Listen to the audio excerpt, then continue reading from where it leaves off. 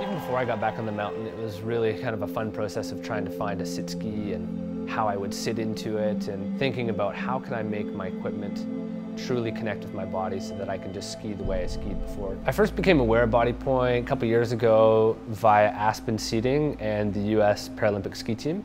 And I saw they were using a couple of the belts across their thighs and stuff like that. And I was like, whoa, like by far the coolest belt system that I'd seen. And we've been playing with a variety of their products and interfacing it with my sit ski, and it's been huge. It's been the best thing since I've started evolving equipment 7 years ago.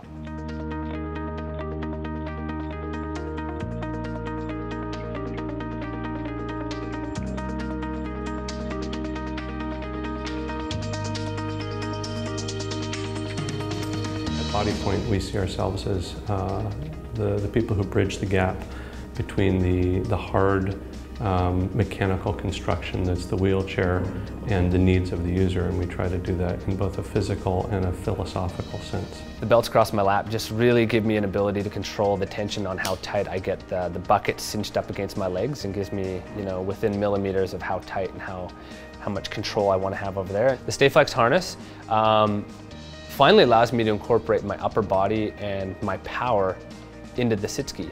Whereas before, everything that I had fastening me into the sit ski was below my level of paralysis. It helped for sure to have good belts down low, but to incorporate my shoulders, my chest, and my core really into the dynamic movement of what it takes to generate power to influence a turn has been huge. So yeah, really it's a little bit of counter force stability as well as timing. Able-bodied skiers can use their ski poles for timing.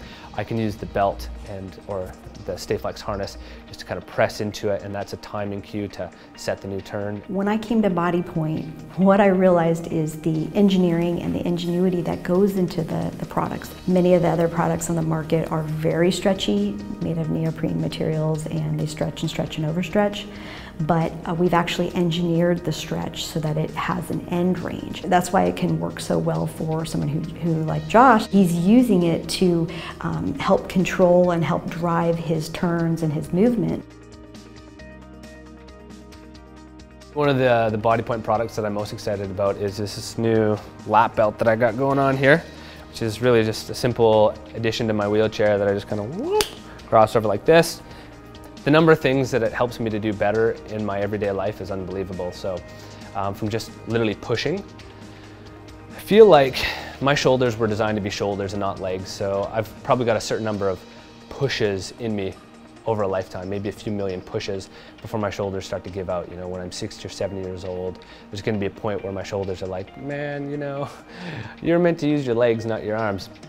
Right away, the efficiency in the pushing that I have right now, I think will give me more of a lifespan with my arms. When I first put this belt on, I was super reluctant.